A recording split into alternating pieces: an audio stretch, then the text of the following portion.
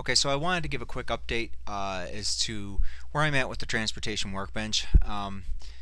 It's been kind of a long road just trying to get this one function implemented. I've ended up having to do a lot of linear geometry and things like that, going back to stuff that I haven't seen since high school.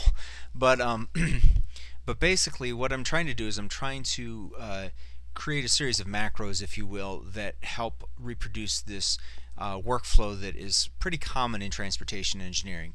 And what I'm talking about is when we want to develop a highway alignment for a roadway project, and I've already kind of covered this in one of the other videos I've done, but I'll hit on it again here.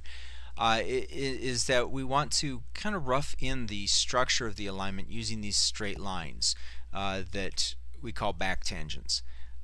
You see that I've created them as construction lines because that's exactly what they are. They're there as reference lines. They're not intended to be a part of the final horizontal alignment itself, but they're there for metrics and for design purposes.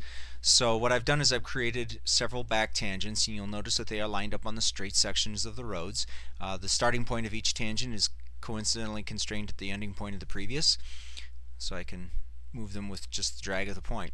Now, what I would want to do then is I would want to start drawing out my curves by simply doing something like that, and then pick the endpoint of the curve and the adjacent back tangent and tangentially constrain. And again, I demonstrated this in another video, so I'm not going to go into a great deal of detail on that here. And then basically do that for all of my curves, and then then just use a regular tangent line to connect the endpoints of the separate curves with a straight tangent section in between them. Now, there's a couple problems with doing this manually. It's kind of tedious, first off, because you have to draw a curve and then you have to apply two tangents to each endpoint into the adjacent back tangents. But also, if you draw them a little bit wrong, if they're a little bit askew, you kind of saw it happen there, is that it can make the tangents jump, or it could create entirely unpredictable results, which might be, as far as the solver is concerned, a correct solution, but in terms of someone doing a horizontal alignment, it's painfully and obviously wrong. So in order to mitigate that issue, what I've done is I've been focused on trying to develop a series of functions intended to help prepare this to make this whole process go simpler. So rather than draw out the curve and tangentially constrain the endpoints to the back tangents as I just showed, rather you just pick two back tangents where you want your curve to be placed, and this function here, this button here, the second X on the right, will generate a single center curve. And you'll notice that the back tangents didn't move at all, and that my tangent constraints are applied automatically. Now, the reason why that works out so well is because I'm doing an awful lot of linear geometry. I'm examining these two tangents, determining the sweep angle and the start angle, and exactly where those radius points exist on the back tangent, so that when it actually draws that curve, it draws it already tangent to the back tangents. So that basically when the solver applies the back tangents, it really should have very little math to have to do. It shouldn't have to be doing any guessing at all.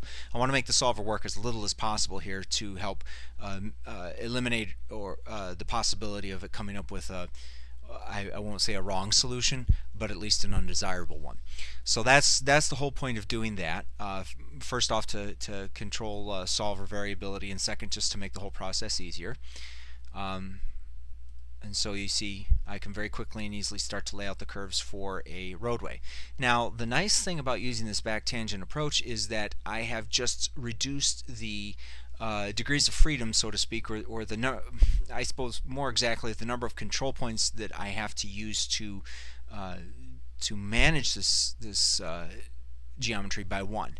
In other words, if I didn't use these back tangents, I would have to lay out these single center curves and connect them with tangent lines in between.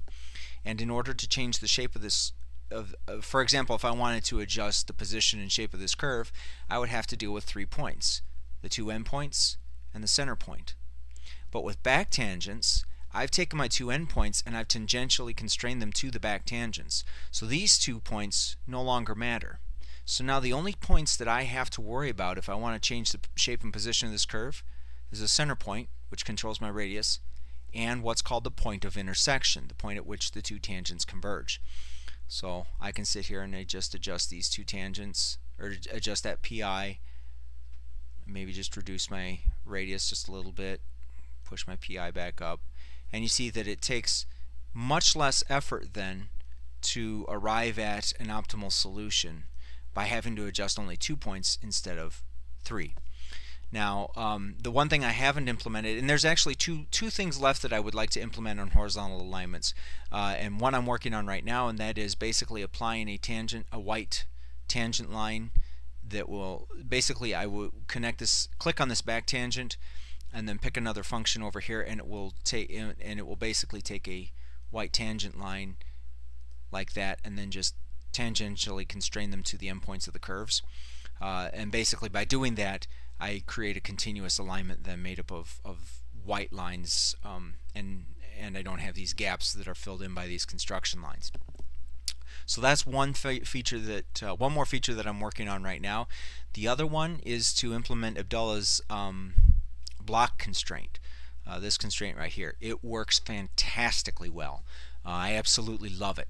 And so what I want to do is I want to apply block constraints by default to the back tangents, and then implement a drag handler such that whenever a back tangent is selected or a vertex is selected, the block constraints on the adjoining geometry are released so that that geometry can be moved, but all the other geometry remains fixed or blocked so that